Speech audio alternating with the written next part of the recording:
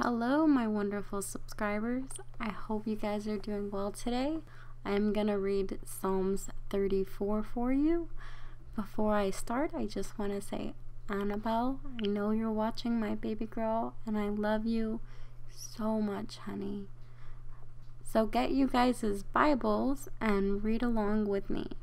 A special thanks to my friend Heather, who suggested this Psalms to me, and it is awesome. So you're gonna love it, but you guys need to get your Bibles and follow along. So here we go. Psalms 34. I will bless the Lord at all times.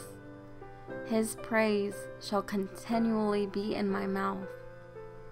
My soul shall make her boast in the Lord.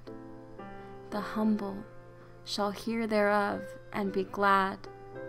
O magnify the Lord with me, and let us exalt his name together.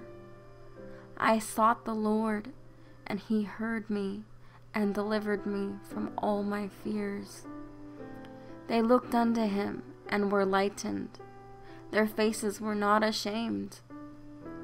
This poor man cried, and the Lord heard him, and saved him out of all his troubles.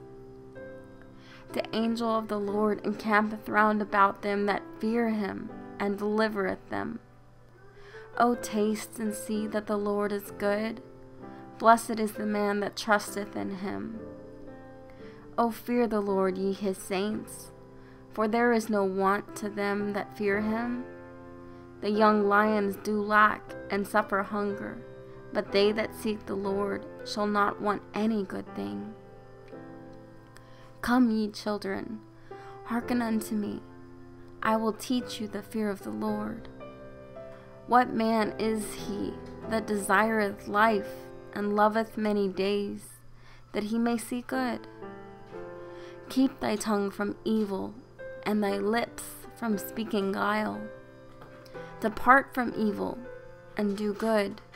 Seek peace, and pursue it. The eyes of the Lord are upon the righteous, and his ears are open unto their cry. The face of the Lord is against them that do evil, to cut off the remembrance of them from the earth. The righteous cry, and the Lord heareth, and delivereth them out of all their troubles. The Lord is nigh unto them that are of a broken heart, and saveth such as be of a contrite spirit. Many are the afflictions of the righteous, but the Lord delivereth him out of them all. He keepeth all his bones, not one of them is broken. Evil shall slay the wicked, and they that hate the righteous shall be desolate. The Lord redeemeth the soul of his servants, and none of them that trust in him shall be desolate. I say these things in the mighty name of Jesus Christ. I hope you guys followed along.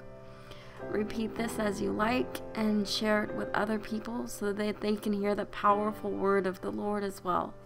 God bless and have a great day.